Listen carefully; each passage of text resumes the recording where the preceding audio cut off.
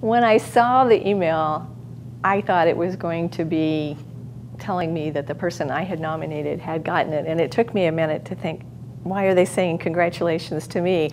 And I was very bashful about it, and I didn't say anything to anybody. I finally told a friend, and she goes, your department nominated you, and some of your students did. And it just made me feel very happy and very content and very grateful.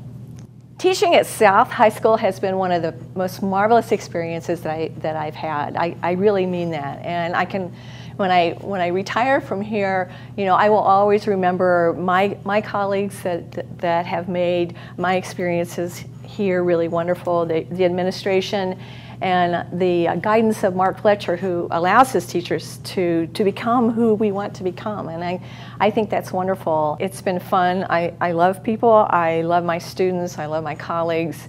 I love the experiences of the classroom. I like the ups and the downs of it. I actually like being on stage. I like being in front of the students. And I like being able to learn for myself and to take what I learn and give back to the students. Teaching is a constant learning experience, and I'm talking about the content that I get to learn about that then I can teach the students, and then the things that I don't teach them that I still learn about. So it's always a two-way street for me with teaching, and I think it's a wonderful profession. I just think it's just wonderful. The most important aspect of teaching is you have to love what you do, you have to love the kids, and you have to love your subject. And if you can love all those things, it's a wonderful place.